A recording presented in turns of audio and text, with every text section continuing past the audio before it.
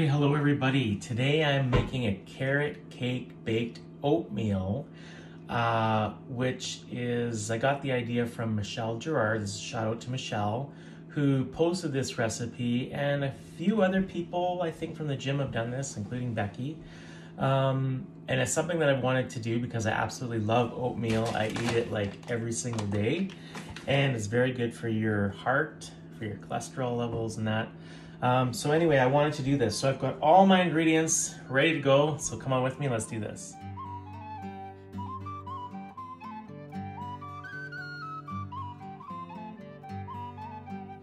Okay, so first we're gonna start with 2 cups of oatmeal, and I'm using the large flake oats because they're the ones I like, they're the fluffy ones. So we're gonna put 2 cups of those in. We're going to add 2 scoops of vanilla protein powder, and I use the casein. This is actually kind of a thicker protein mix, so it's gonna be interesting how this works with this. So 2 scoops of the vanilla protein. Then I've got some baking soda powder, a teaspoon of baking soda, a teaspoon of cinnamon, half a teaspoon of allspice. I just love the smell of allspice. In fact, I bought this when I made Welsh cakes a little while back. I'm gonna have to make those again.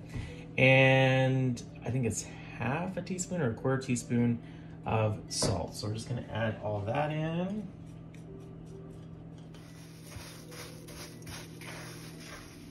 Okay, then I'm also gonna add half a cup of raisins. I tried to find golden raisins because they're my favorite, but they were completely out. So just half a cup of raisins. And I am gonna add walnuts. That wasn't part of the recipe, but I've been eating a lot of walnuts lately. They're very good antioxidants, and they're super tasty. And whenever I think of a carrot cake, I always think of walnuts. So I'm doing about a quarter cup of walnuts. So just to give it that little bit of crunch. And then for my wet ingredients, I have 1 cup of almond milk, so unsweetened almond milk. So just gonna add that in.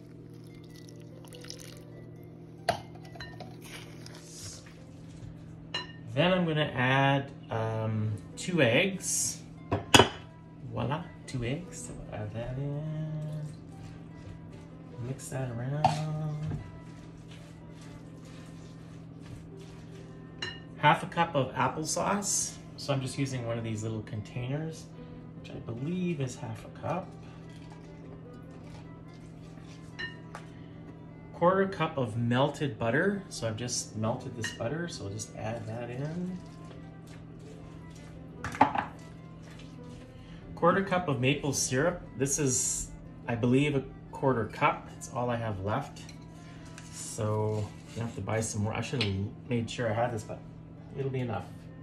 So quarter cup of maple syrup.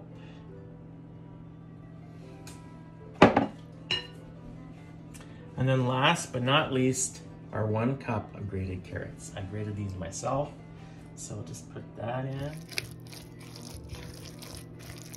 Okay, I've set my oven to 350 degrees. I've got I'm gonna do a cake tin. This is the first cake tin I ever bought at Home Hardware, which is Michelle Gerard's store here in town. So I've just put some coconut oil around the pan. I think that's tight enough. And so we'll just start to put our cake batter in here.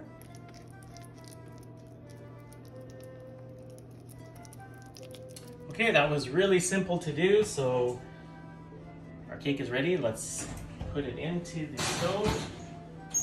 350 degrees for about 45 minutes or so, 45, 50 minutes. Oh my God, I forgot to add the vanilla extract, but my casein's got vanilla in it, so I'm hoping that's not gonna make too much of a difference and you'll still have that flavor, but